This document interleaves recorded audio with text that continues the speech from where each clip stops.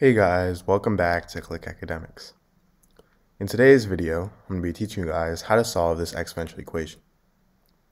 And make sure to stick to the end of the problem, where I have 3 bonus problems that are similar to this one, which you guys can try to solve.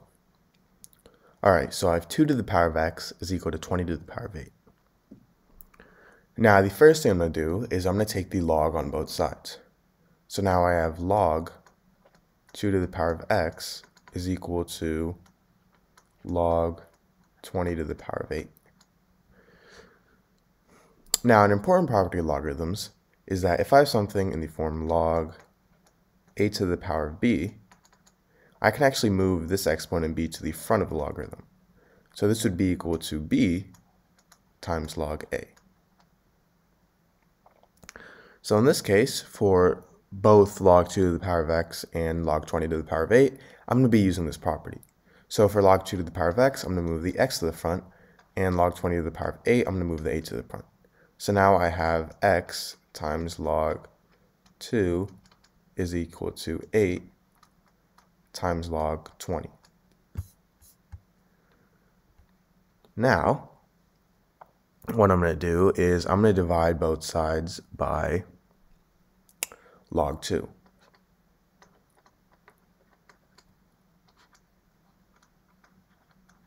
So then these two cancel out, and I'm left with x is equal to 8 times log 20 over log 2. Now, if I have something in the form log AB, this is equal to log A plus log B. So in this case, 20, we could rewrite as log 10 times 2. So this would be equal to log 10 plus log 2. So now I have x is equal to 8 times log 10 plus log 2. Now I have this over log 2. Now log 10 is simply equal to 1. So now I have x is equal to 8 times 1 plus log 2 over log 2.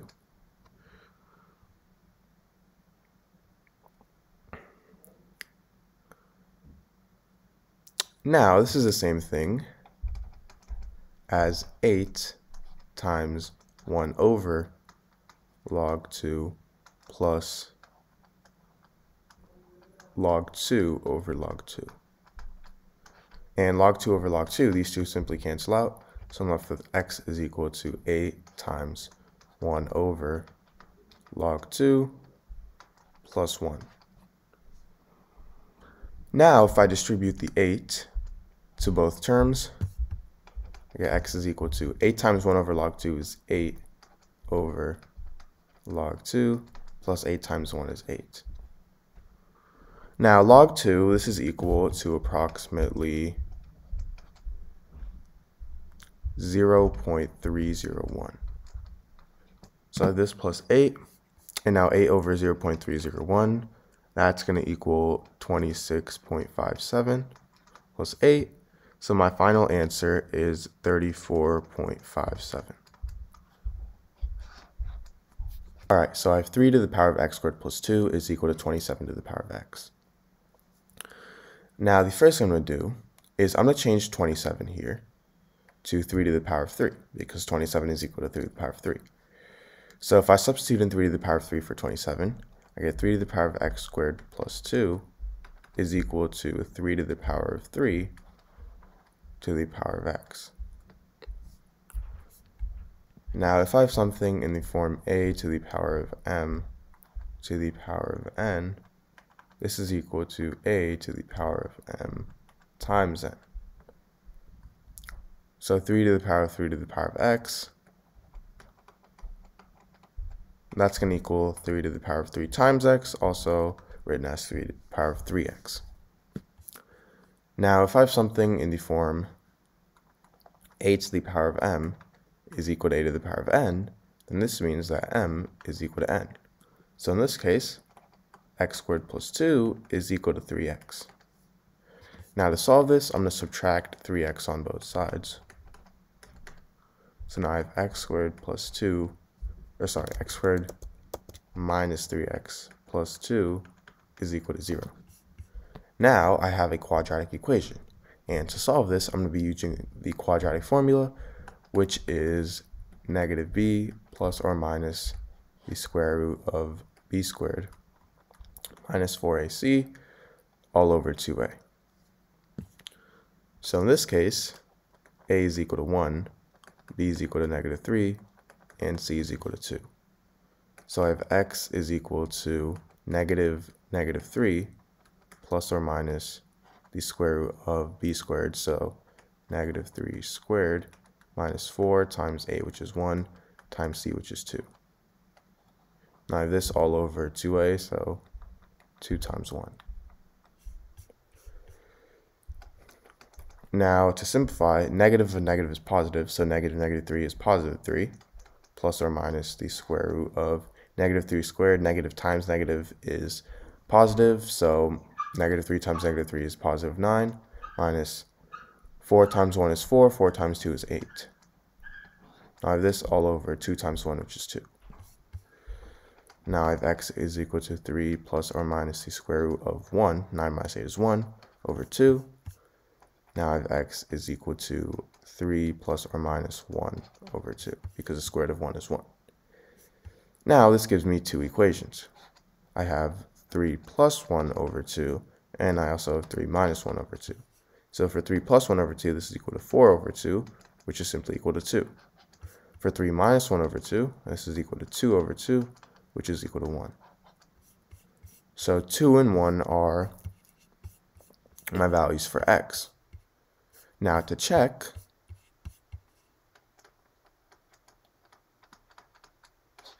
started with 3 to the power of x squared plus 2 is equal to 27 to the power of x. Let's first try x is equal to 1.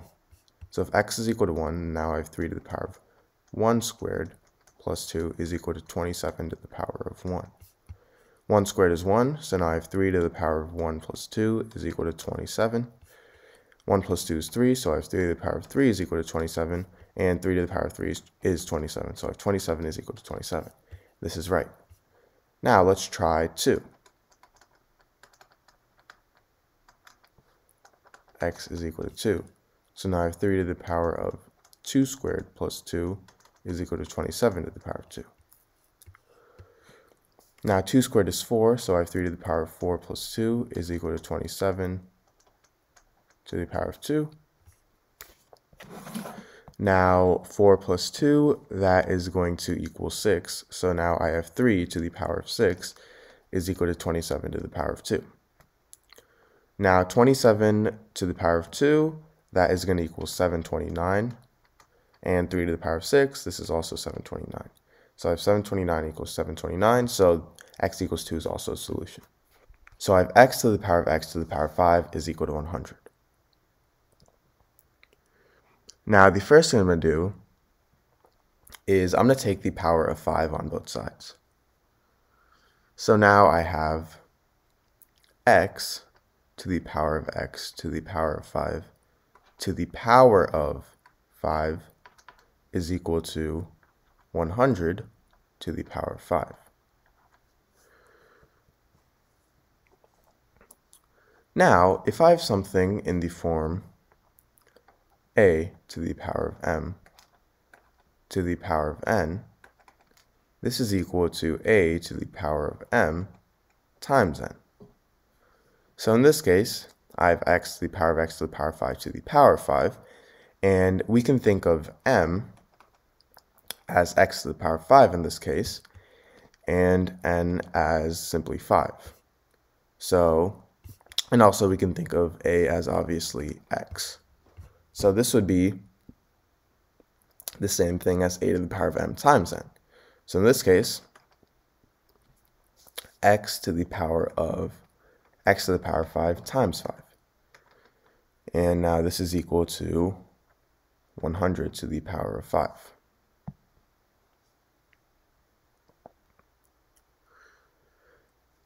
Now, if I have something in the form a to the power of m times n, this can be written as a to the power of m to the power of n, right? Well, a to the power of m times n, this is also the same thing as a to the power of n times m, meaning a to the power of n times m, this is probably equal to a to the power of n to the power of m. But because both of these two things are equal to each other, then this means that these two are the same thing as well. Meaning, if I have something in the form a to the power of m to the power of n, I can also write this as a to the power of n to the power of m. So in this case, I have x to the power of x to the power of 5 times 5, and I'm going to rewrite this as x to the power of 5 to the power of x to the power of 5.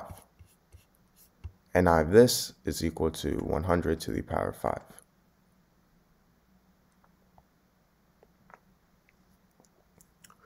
So now 100 here, this is equal to 10 squared.